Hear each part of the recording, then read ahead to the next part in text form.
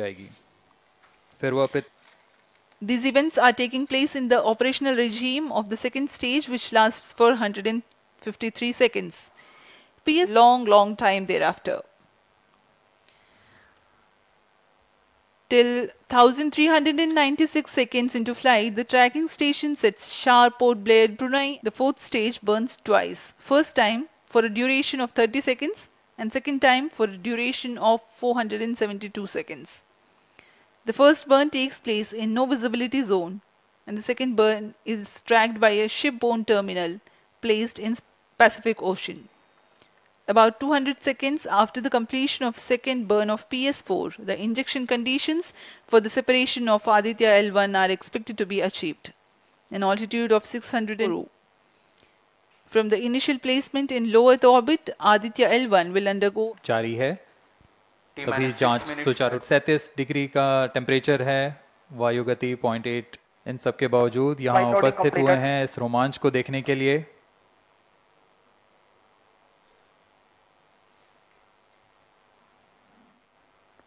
अब हम उड़ान से 1 मिनट 50 सेकंड की दूरी पर, यह PSLV की 59वीं उड़ान होगी और इस PSLV एक्सेल संस्करण में यह 25वीं उड़ान है। इसरो के वर्क हॉर्स कहे जाने वाले इस रॉकेट कई ऐतिहासिक मिशन को सफलतापूर्वक संपन्न किया है, जिसमें चंद्रयान 1 और मार्स ऑर्बिटर मिशन उल्लेखनीय हैं। यह प्रमोशन वर्ष 2023 का 7वां मिशन होगा। इस साल की शुरुआत में SSLV के सफल प्रमोशन से शुरुआत कर LVM-3 के 2 प्रमोशन, GSLV Mark II का 1 और PSLV के 2 सफल प्रमोशन हो चुके हैं। यह PSLV -55 seconds. All subs are armed.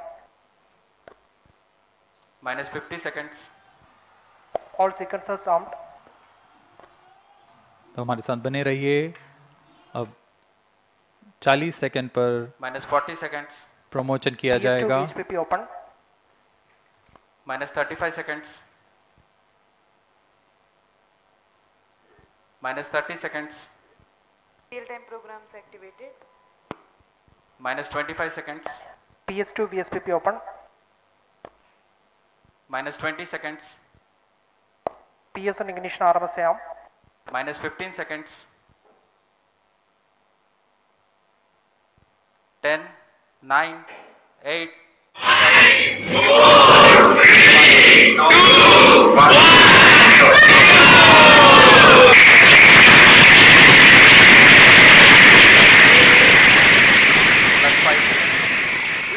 Normal. P1 tracking. P3 tracking. Magnificent liftoff of PSLV C-57 with ADITYA L1 on board. +15 seconds. PSLV C-57 का सफल उत्थापन और इसके साथ प्रथम भारतीय सौर अंतरिक्ष यान निकल चुका है सूर्य के तेज से विज्ञान को प्रकाश करने। इसके साथ ही एक और कदम है अंतर्ग्रहीय सफर में भारत की उपस्थिति सिद्ध करने का। आप देख रहे हैं PSLV C-57 प्रथम चरण पूरी तरह सामान्य। The rocket flying forth, following nominal trajectory and developing nominal thrust. The bright fumes against a clear midday sky. A rocket launch is more than just a sight to behold. The roaring sound and the vibrations that we can feel here, adding to this, the thrill are just amazing. Ground-lit and air-lit strap-ons operating together with the first stage S-139. Ground-lit strap-on separated. जैसा कि निर्धारित है, ground lead strap-on को separate कर दिया गया है और प्रथम चरण का निष्पादन सामान्य है। इस घटनाक्रम में अगला एयर लेड स्ट्रैप-ऑन को यान से पृथक कर दिया जाएगा। Air lead strap-on separated. जी हाँ, इसकी भी पुष्टि हो गई है। स्ट्रैप-ऑन को सफलतापूर्वक पृथक कर दिया गया है। We are 100 seconds past the launch time. The ground-lit and air-lit strap-ons have been separated. S-139 motor still thrusting. S-139 110 second के प्रज्वलन काल के पश्चात उसे भी पृथक कर दिया गया है। +2 minutes. द्वितीय चरण जो कि तरल नोदक पर आधारित चरण है, इसका प्रज्वलन शुरू हो चुका है और वर्तमान में प्रणोद Second उत्पन्न stage कर रहा है। performance normal. The launch vehicle is at an altitude of 73 kilometers. First stage has been separated, second stage has begun its operation, and the closed loop guidance has been initiated. According to the announcement by Range Operations Director, PS2 is developing nominal thrust. PS2 41 ton के तरल नोदक पर आधारित चरण है। इसमें विकास engine द्वारा 800 kilo Newton का प्रणोद उत्पन्न होता है और इसका प्रज्वलन काल लगभग 150 सेकंड का होगा। Shar and Port Blair tracking stations presently acquiring signals. Flight path closely matching the prediction. Plus 3 minutes. वर्तमान में यान क्लोज लूप गाइडेंस के अंतर्गत है। Second stage performance normal. यान की ऊंचाई 106 किलोमीटर तथा सापेक्ष गति 3 किलोमीटर प्रति second. The velocity addition in PS2 regime is going to be from 2 kilometers per second to 4.9 kilometers per second. Payload fairing separated. The payload fairing covering the ADITYA L1 spacecraft has been separated.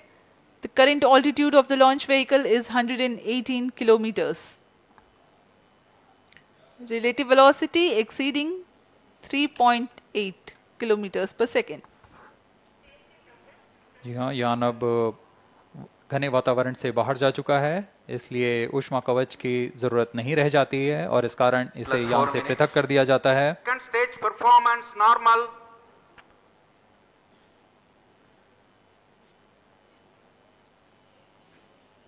द्वितीय चरण वर्तमान में प्रणोद उत्पन्न करता हुआ और यान पूरी तरह सामान्य प्रदर्शन करता हुआ अपने अनुमानित पथ की ओर बढ़ रहा है।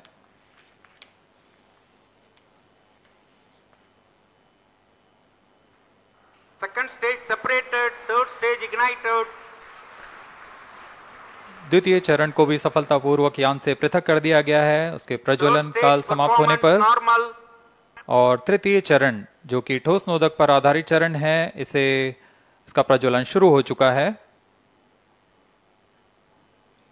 We are close to 5 minutes past the launch time. Presently, the third stage of PSLV is operational, developing nominal thrust. Plus 5 minutes. तृतीय चरण में 7.6 टन के ठोस नोदक का प्रयोग होता है और इसका प्रज्वलन काल 117.7 सेकंड का होगा। इस दौरान यह 240 किलो न्यूटन का प्रणोद उत्पन्न करेगा।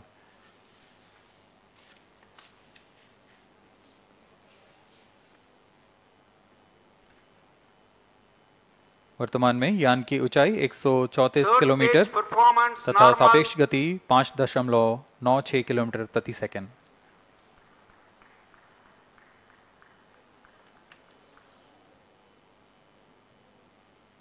जैसा कि हम जानते हैं PSLV सबसे विश्वसनीय रॉकेट रहा है इसरो का, वैसा ही प्रदर्शन करता हुआ एक और मिशन PSLV C57 का।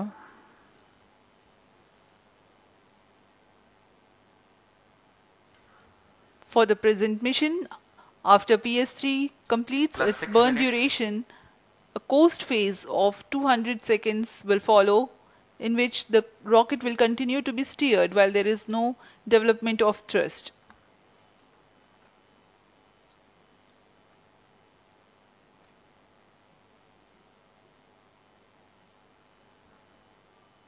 जी हाँ, अभी कुछ ही क्षणों में Third PS3 stage का action completed. प्रज्वलन काल समाप्त हो चुका है और कोस्टिंग फेज इसके बाद जारी रहेगा। Vehicle in combined hosting for approximately 200 seconds.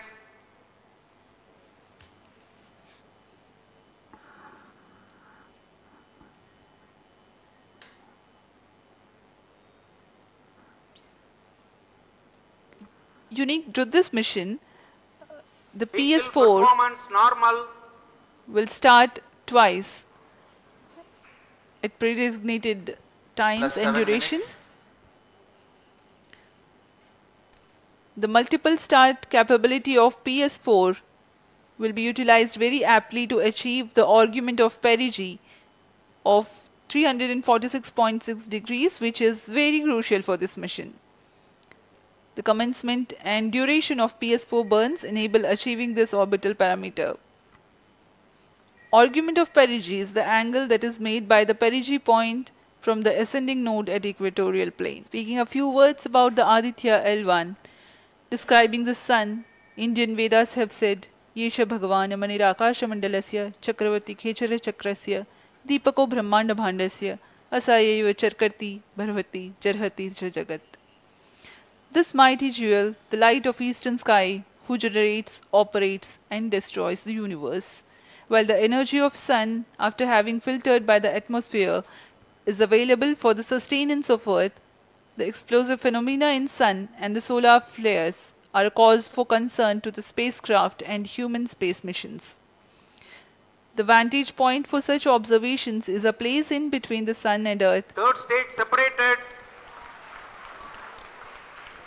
Now we have a successful separation event of the third stage of. इसे हम एस्ट्रोनॉमिकल यूनिट में 0.01 एस्ट्रोनॉमिकल यूनिट कह सकते हैं. यह पृथ्वी से सूरज की दूरी का केवल 1% है.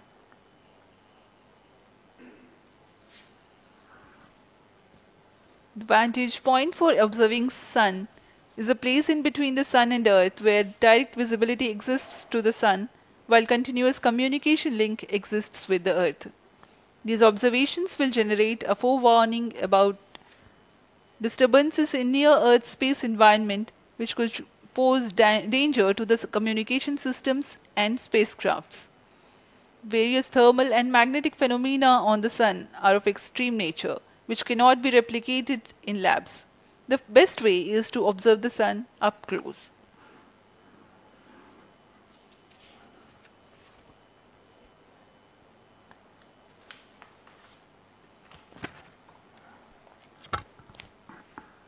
The distance between the Earth and Sun is approximately 150 million kilometers.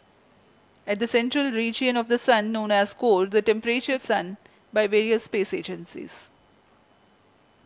Lagrange's point L1 is a great location for solar explorers such as ADITYA L1, as it allows for an unobstructed view of the Sun that is never eclipsed by Earth. At L1, ADITYA L1 will join spacecraft such as ESA-NASA's Solar Heliospheric Observatory or SOHO, which has been at L1 since 1996. Lagrange point एक ऐसी जगह है अंतरिक्ष में जहां अगर कोई चीज़ पहुंचती है तो वह वहीं बनी रहती है, क्योंकि लैग्रांज पॉइंट पर दो बड़े द्रव्यमानों का गुरुत्वाकर्षण खिंचाव बराबर हो जाता है और इसमें एक अभिकेंद्रीय बल है कि जो कि पिंड को दोनों द्रव्यमान के साथ. इस लैग्रेंजियन पॉइंट्स के कुछ फ़ायदे होते हैं. जैसे हम यहाँ आदित्य L1 के बारे में बात कर रहे हैं तो यह अंतरिक्ष यान लैग्रेंजियन पॉइंट 1 के पास जाएगा और यहाँ ऐसा पॉइंट है जहाँ से सूर्य को बिना किसी ग्रहण या रुकावट के निरंतर देखा जा सकेगा और अध्ययन किया जा सकेगा. दूसरा फायदा यह कि विभिन्न मापन या विश्लेषणों के लिए किसी भी तरह की रुकावट या कमी नहीं आएगी. वायु न होने की वजह से इससे दूर तक स्पष्ट देखा जा सकेगा. लैग्रेंज पॉइंट पर इस वेधशाला को रखने का मुख्य कारण यह भी है कि यहाँ उपग्रह लगभग स्थिर रहेगा और उपग्रह के अभिवृत्ति नियंत्रण के लिए अधिक ईंधन की आवश्यकता नहीं होगी.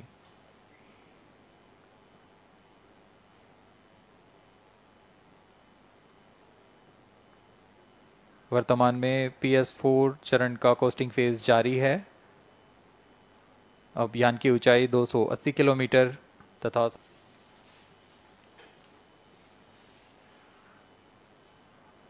Vehicle performance normal. The ADITYA L1 spacecraft carries 7 payloads to observe the protosphere, chromosphere and corona, which is the outermost layer of the Sun. These payloads use electromagnetic, particle and magnetic designed to measure the solar soft X-ray flux to study solar flares. This payload is developed by Inter-University Center for Astronomy and Astrophysics, Pune, LEOS, URSE and IISU. The fourth payload is High Energy L1 Orbiting X-ray Spectrometer or HELIOS, developed by URSE. Is a hard X-ray spectrometer designed to study solar flare. Violet imaging telescope जो कि संकीर्ण और broadband frequency में photosphere और chromosphere प्रतिबिंबन यह पैराबैंगनी प्रतिबिंबन telescope है।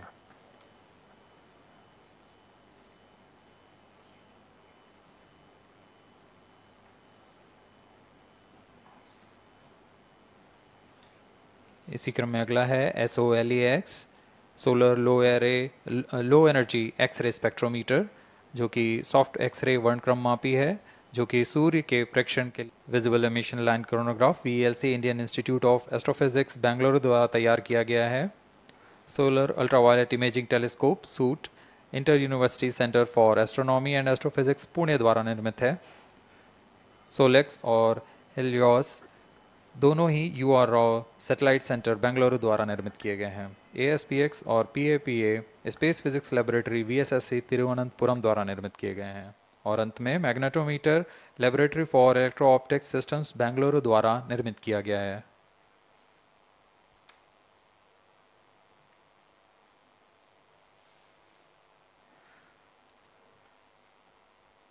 यह coast phase जारी रहने वाला है। आइए इस अंतराल में आपको लिए